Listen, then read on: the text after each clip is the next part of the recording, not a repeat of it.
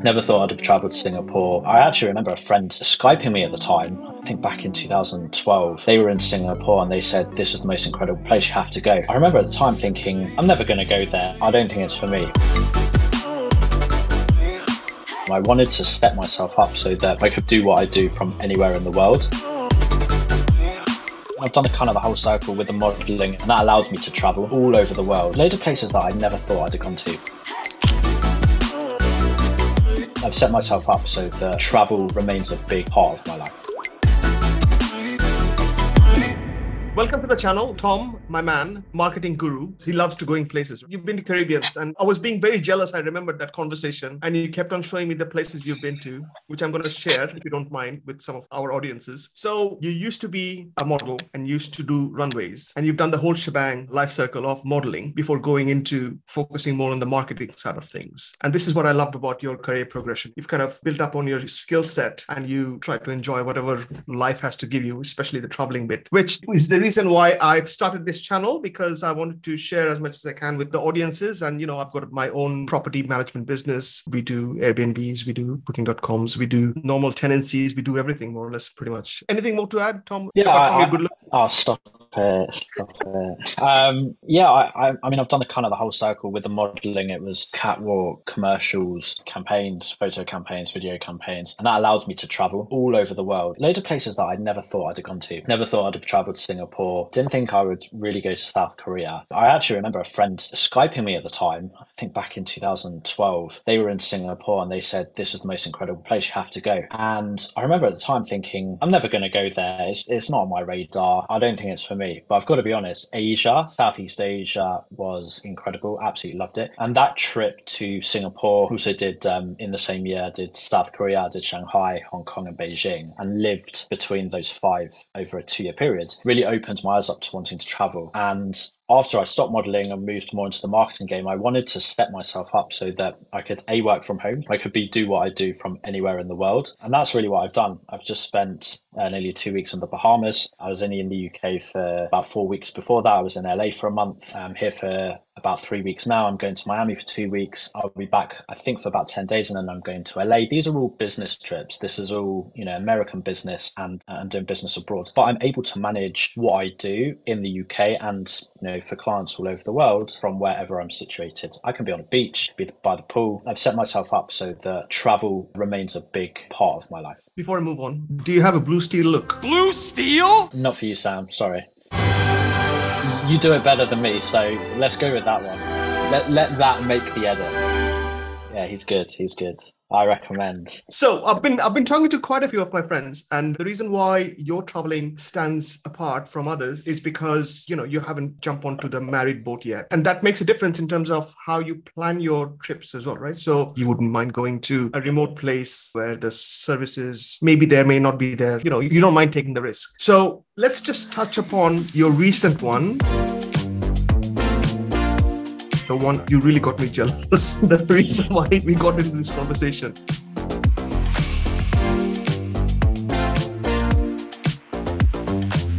The one to the Caribbeans, right? So is there any way you can just share in terms of how you planned your trip, where you ended up staying? Or it would be good to share your line of thinking so that the users can use that as an execution point in terms of how to plan stuff as well, if they don't like Airbnb or booking.com. To be honest, it's a little bit more than just Airbnb and booking.com and exactly where I'm going to stay. Actually, the choice of destination, there's variating factors or mitigating factors as to whether I'll travel there or not. So for example, my most recent trip was to the Bahamas, to Nassau. I traveled on my own. I'm fortunate that my sister and her fiance live there. He teaches in the school. She's a freelancer. So in terms of staying in a location, I stayed with them. They've got a lovely apartment right in the heart of Nassau. It's a beautiful location. That doesn't mean to say I didn't look at properties around. And something that I found whilst looking at property in the Bahamas online, and also that I found with LA last year, I was there for 7 weeks at the beginning of the year, is, don't get me wrong, there's nothing wrong with Airbnb. It's a fantastic service. But when you search for a property, you often find that the property is A, much smaller than what's advertised, because a lot of people use the kind of zero 0.5 zoom out feature on a camera or a phone, so you don't get a visual image in your mind from looking at the screen of how big or small a property is, and that's a massive factor. You walk into a property that you think is a lot bigger, you get then you're like, this is not what I booked or saw online. But also the amenities on display are not always true. I had a very bad experience with Airbnb recently, well, last year. And one thing I'll tell for the audience is, if you've got Amex, book with Amex, because you get Amex insurance on every purchase you make. And actually, by making the booking on Amex, even though I paid it off straight away, you get the air miles, you get the Avios, the added benefit. But I was able to get 60% back in terms of a refund on the property, even though I stayed there for the full duration, because the amenities that were listed weren't accurate. There was a lot missing. They actually said that the property was a double garage property, which it didn't have, and the size of it was completely different to what was displayed on Airbnb. So just like a little bit of guidance and a little bit of help when you look at a property, if you've got Amex or you've got a credit card and you've got credit card insurance, book it onto that over travel insurance. Basically, let's do a generic cross check, right? Exactly. Great. But the other point I was going to make, for me, it's always in the back of my mind, is how much networking can I do in a new location? Does that open me up to the rest of the Caribbean? Does it open me up to the East Coast of America? Is there something I might find out there that isn't available in the UK, and it's something I can bring to the UK? Or is there something out there that's just pure genius and there's an opportunity? Because I sell on Amazon, one of the mitigating factors is, am I going to be able to call Amazon seller support from the Bahamas? Yes, I can. Therefore, it was an easy decision to go. However, there's some places in the world where I can't make that phone call. So it's a lot harder for me to go and spend time there. So yes, you're right. My booking process or my thought process is different because I'm not married, don't have kids. I don't have that responsibility. Yes, I'm going to have a fantastic time because the weather's nice. I'm going to stay in a nice property that I've chosen and that I like. But can I work from there? And is there opportunity? Might there be opportunity? Is it worth going there to an unmarked territory that I never thought about before? Who am I going to meet? What's going to come about it? So, yeah. I've had a great tip from someone recently. This came about of my interviews. This couple, again, married couple, young kid, what they do is they actually go into Google Maps and look at the property from Google Maps, not only from the perspective of Airbnb and the picture they've posted, but they now have a visual representation of what it actually means in terms of going and staying in the property. So one of these couples were going to Mexico and properties looked amazing, swimming pool and everything else. But when the Google Maps kind of came up, it just looked a bit congested. What sites do you use, Tom? How do you book the place? One of the things I'll do is I'll look on Airbnb, but I will type in the property address into Google, and it will also come up with other websites where it's listed. So I think I've used Airbnb on multiple occasions. I've had a great experience with them throughout. I will use that. It's unfortunate enough, because of the traveling whilst I was modeling, I've got friends all over the world, so I can always, stay with them if they've got extra rooms. I do like to stay in hotels in some places, or apartment hotels, just for the convenience of, services they offer. Especially if I'm on my own, I'd prefer to be in a hotel or a service block. So maybe I'll go direct to the real estate company that rents out apartments or whatnot. To be honest, that's why I messaged you the other day and said I'm in Miami, because I'm going there in a few weeks and I'm looking for somewhere. So yeah, thanks for making me jealous again. I'm not going to Miami next week, obviously. So the Caribbean trip, you started your search with Airbnb, you looked through the other option, and you decided on this through Google, and you booked through Google eventually? Yeah, booked through Google or direct through Airbnb, whichever platform or website I feel at the time is best. That's how I'll book. I'd prefer to have one app, site or platform that I book everything on. I tend to not use booking.com or last minute booking or anything like that. But yeah, I will always keep my flights separate. Google Flights for everything, cheapest rates, on an incognito page as well to avoid cookies. I would recommend to viewers, if you're booking flights, to track your flights through Google. You'll get notifications. Try and book them as late at night as possible. I've kind of moved away from traveling with too many airlines, and I only only focus on a couple of different airlines now. It's just because these days, the experience for me, it's more important, whereas it didn't used to be. I don't know. It's probably because of my age, probably because of how many places I've been to, but it's just that I tend to stick to very specific airlines these days. But okay, so where did you stay? Is there any way we can share your screen probably just to go through the process in terms of what you filtered for in Airbnb? The way I do it is I'll select my location. I'm not that flexible when I know the location I want to go to. And, I know that South Beach, for example, is not where I want to stay. It's a little bit too touristy. Miami Beach, a little bit further up, is nice. I like the idea of Brickell, which is the kind of business district in Miami. So that's an area I'd look at. And these are different searches that I would put in. And what I would do is favorite properties that I like, so they all come under one link. For example, I put in Miami Beach. My dates 29th to the 11th. There's 2 of us, so we'll search for that. Change the filters. So we need 2 bedrooms. We need 2 bathrooms, 1 bed per room, 2 bathrooms.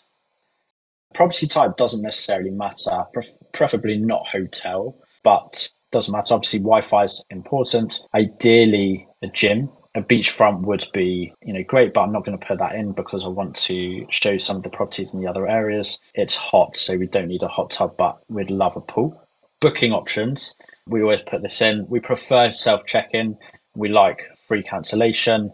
It's not a deal breaker, but free cancellation on Airbnb is typically 48 hours. After you book, you can cancel for free up to 48 hours, and then up to 7 days before you only get 50% off. So by having that tab on, it opens you up to those properties where there's a little bit of leeway. We're probably not going to drive because Uber's super cheap in America. And sometimes we put Superhost because they are recognized hosts. They've had amazing reviews. I guess they're recognized as the best hosts. Ideally English. Again, it's not a deal breaker, so I won't turn it on this occasion, but preferably English. We don't mind French. You can see it's showing us 457 properties. So once we've done that search and found a whole bunch of properties, we favorite them, put them in a link, and then although the dates are slightly different on here, these are the properties that we're looking at. So you can see on the map, there's some in Miami Beach. There's one on the corner of South Beach, just a little bit further inland. And we've got 9 properties, 2 Superhosts. There's more than 9, actually. There's 12, I think.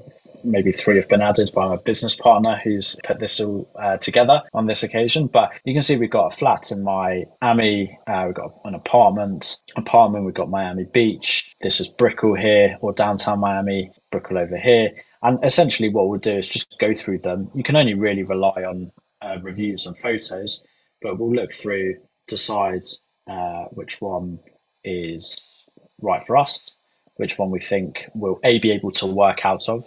Maybe we want a location that's slightly closer to the beach because we want to be able to go to the beach. Maybe we do want a Superhost. Again, we're relying on reviews and photos to kind of guide us. Take it with a pinch of salt because sometimes photos aren't accurate and they've been edited.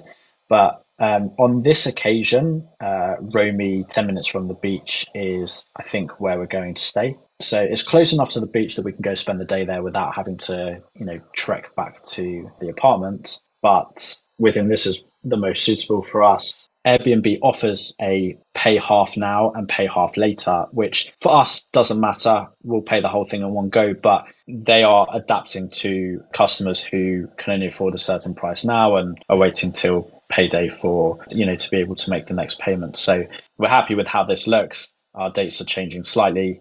2 bedrooms, 1 common space if we want a friend to, or we're offering a friend to sleep over. We've got a private outdoor pool. Got TV, we've got washing units, we've got Wi-Fi, 130 reviews, 4.75. They look great. This is where we'll be, very close to the beach here, and we've been told by a few people that it's a great location. We're in Brickell, right in the heart of the business area. It is a business trip. We've got a lot of meetings already booked, and that's how we do our bookings on Airbnb.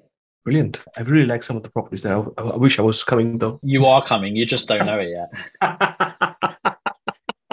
Let's do the Caribbean stuff.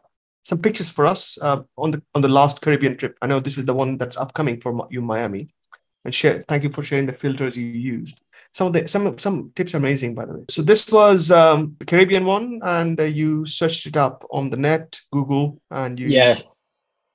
So my sister lives in this development and there was a spare room going. So actually I did everything through her. Obviously I Okay. did my research and had a look at the clubhouse. It's got a massive pool. It's got communal kind of hangout areas. It's got lovely apartments. They were This built is in Nassau, right? 2014. This is Nassau. in Nassau, yeah. I did look at a place called the Island House to stay here. Unfortunately, for the dates that I was there, it was $1,000 a night, which Yeah. didn't suit a 2 week stay. What I will say is that having contacts and having a big network is critical to having an amazing time in a location that you're visiting, because I knew a couple of people that have a membership to the Island House. It's very similar to Soho House, I guess the tropical version. Sam, you'd love it because actually I would sit around this spot every day. And the reason I would sit here is because this spot gets the most sun. Yeah. And over here, although you won't be able to see it in the photo, but slightly closer this way is the flight path for the international airport in Bahamas. And planes are flying in at about 300 feet here. They're, Oh, less than half a mile from the runway. So, you're sitting, relaxing, you're seeing these private jets. It's giving you a real good feel factor, in a lovely location, great food, and it just makes your holiday a little bit sweeter. so this place we went to in Cancun, literally in the flight path, I stopped eating basically for half an hour or so, just watching the planes and stuff, plane spotting. I wouldn't mind doing some island hopping with probably a small Cessna. Sam, all you've got to say is, Tom, let's go, and I'm ready whenever. Okay. Thank you so much, though, Tom. Thank you so much for coming. But it was so good to have you in the first place. And anything I should touch base before I let you go? Yes, let your wife and kids know that you are going to Miami on the 29th of June. That's all. Okay. I'll float the idea. I hope that makes the cut for the video as well. I'll end the video with my blue steel look. Perfect. You've still got it, Sam. You always had it. Take care, buddy. Bye bye. Take care.